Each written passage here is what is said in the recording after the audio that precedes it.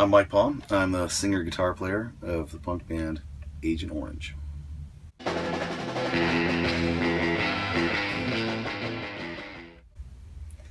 Well, the first punk band I ever saw was the Mechanics.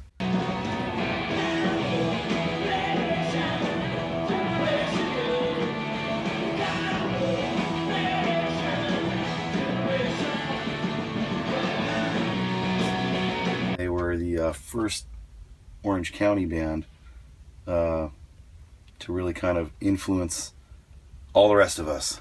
So anybody else you can mention, Social Distortion, Adolescence, Agent Orange, that was the band that we all kind of followed around town. The Mechanics.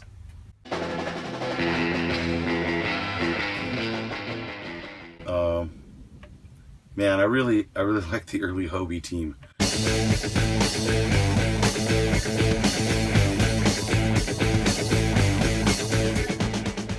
Just, you know, all those old movies of him. In their matching jackets. Hobie.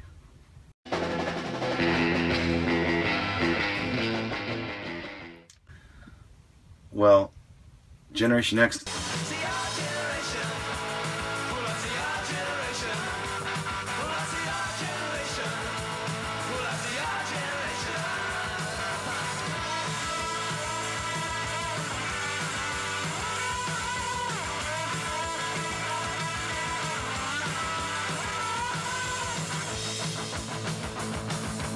Generation X never really came to the States as far as I know, so that's the one probably more than any of them. Wish I would have seen it, never saw it. And then as far as original lineups, something that I miss that I have no explanation for is I never saw the Dead Kennedys back in the day.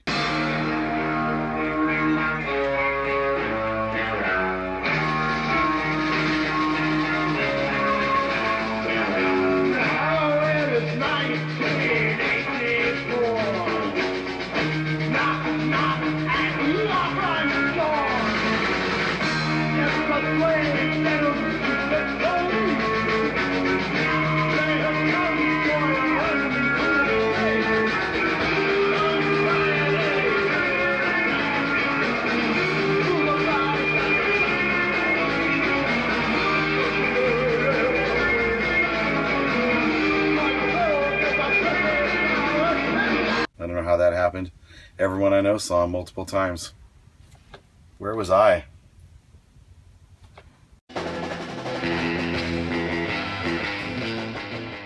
Ooh, that one's pretty easy, really. I think it's the centerfold skateboarder magazine shot of Tony Alva at Wallows.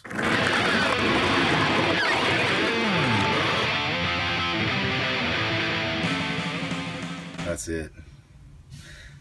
Serious business, man. If you ever skated that thing, you know. Skating that thing on a Logan Earski with road riders, that could not have been easy.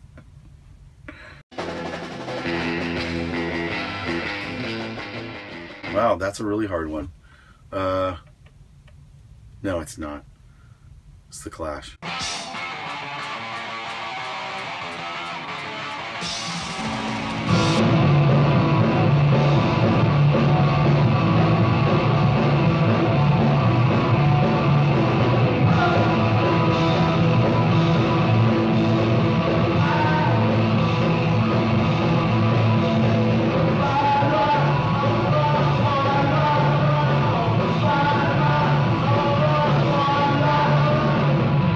Miss you, Joe.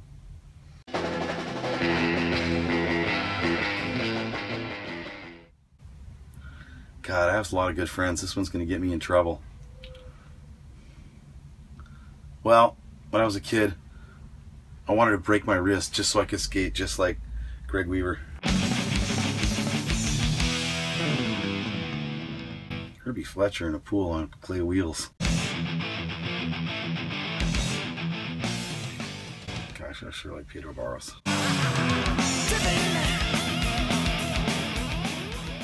And Raybourn.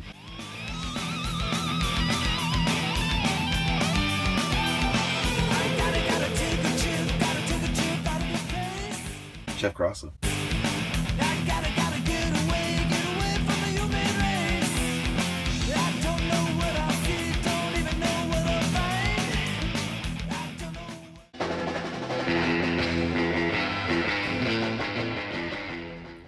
Well, I'm going to be technical about it because it has to be punk rock, and I'm sorry, Darby was just... Darby was punk.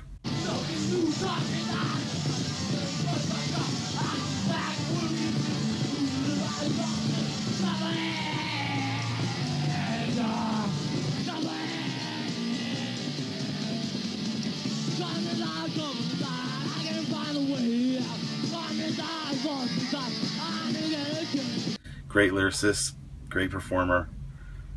Never knew what was going to happen. Punk rock.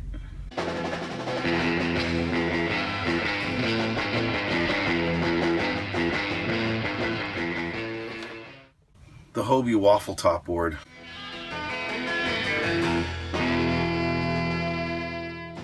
Still looking for one.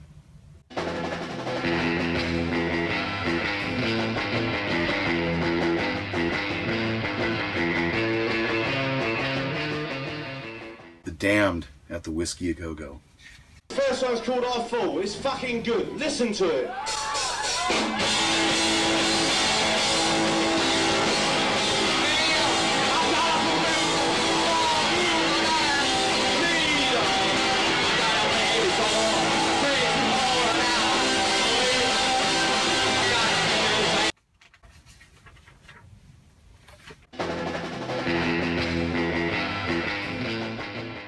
Get out and roll.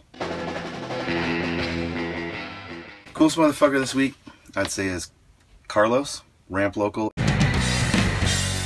at Jamestown Skate Products, Jamestown, New York.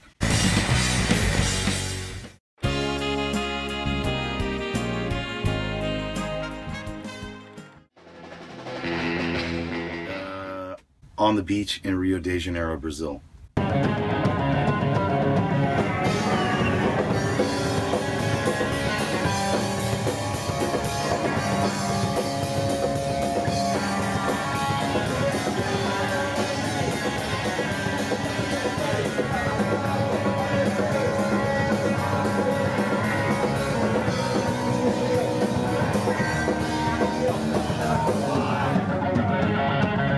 Absolute lunacy. I don't know what you call him. You've seen that Japanese guy that deals with those cool things where he wiggles the board between his legs and stuff?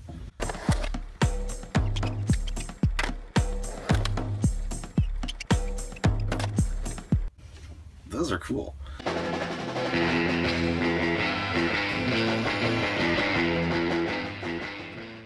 Does the little sticker that came with lightning bolt surf wax count?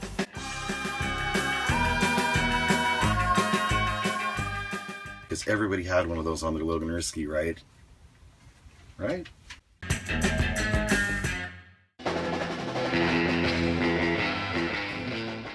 Give him enough rope. Gotta go with the Clash, sorry.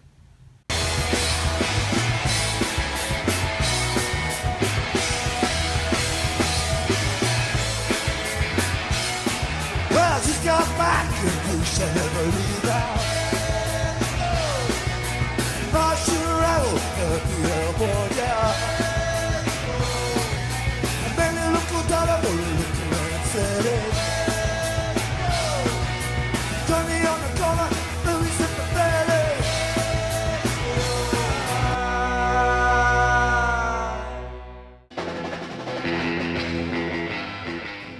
Well, for me, close to my heart, Lester Kasai bailing on frontside channel air in the combi pool behind the band while we played, doing a Superman down the drain. Well done, Lester.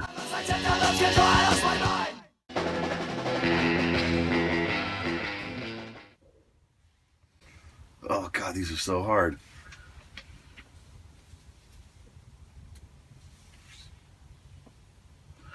I think maybe Julien Stranger, the Evil Knievel board.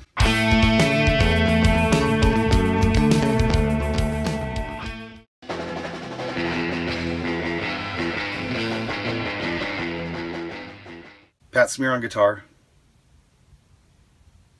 No, it's going to end up being the Germs. Marky Ramone on drums. Tony Kinman from the Dills on bass. Richie Stotts from the Plasmatics on guitar.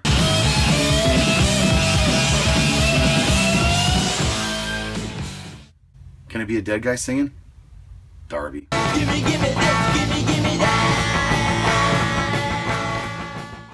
Sonic producer by the Dead Days. That'll do.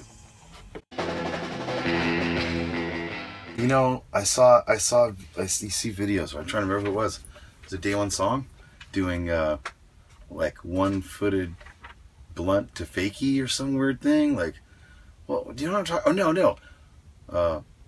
Fakie manual backward down the transition or something weird. I'm in a state of confusion. I'm in a state of confusion.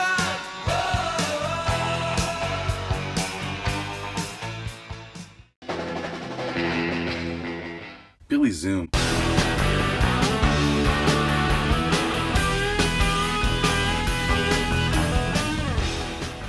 He always looks like he's having fun. I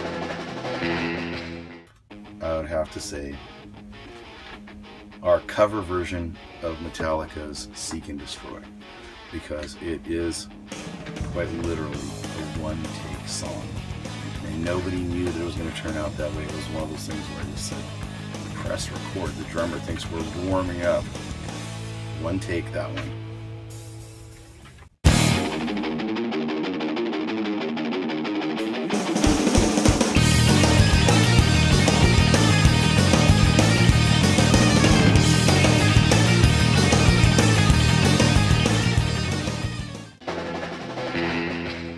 Happened, you know, it just happened on its own, really, you know, because well, you know, it's amazing to tell you the truth. When I started the band, right about the same time, all my skate gear just fell apart. Bearings dried out, snapped the tail off my decent pool board, the only decent board I had, and then I spent a bunch of money on equipment, bought a guitar, bought an amplifier. So it was weird. It was a small shift there where I didn't really have any skate stuff, you know. And I didn't skate for a little while there. But then once the band got rolling, things got kind of back to normal. Then I kind of started picking up from there. That's when kind of when independent trucks started coming around. So put together a new board, started skating ditches and junk again. But it took a little while.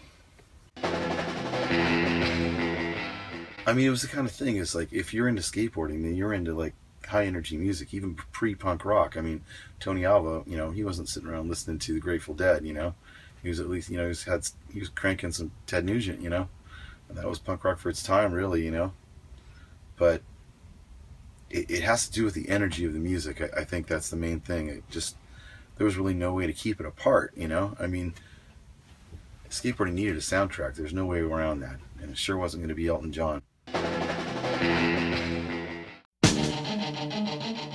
Well, the connection for SkateVisions had to have been Lester Kasai.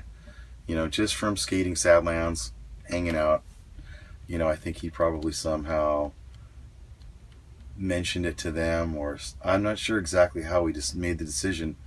And it was shot like on a Sunday. It was a pretty slow day at the park. You know, just showed up and set up, and 8 hours later, we had it in the can.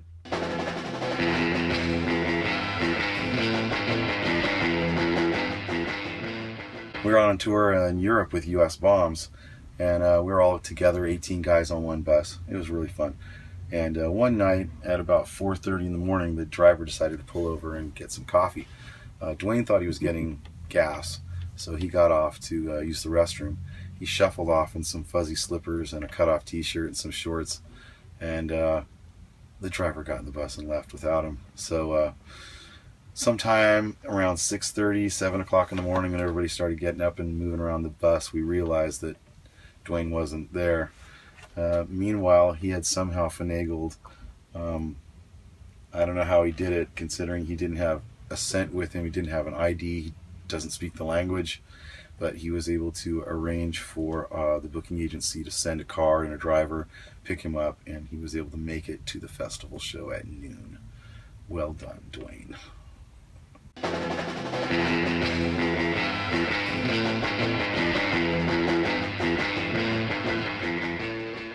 Free alcohol. Free alcohol.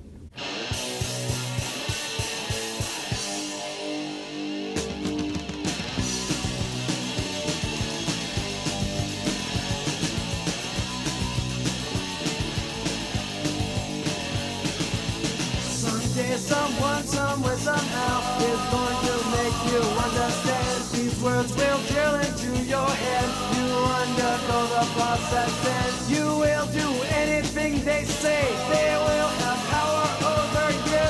You will not question their authority. You know what they can do. I shake my head, I don't know what to say. I see my chance to turn and walk away. I will not be a part of this romance. I just can't take that chance because I see my opportunity to shout the last goodbye. The last goodbye. I bet you never did it.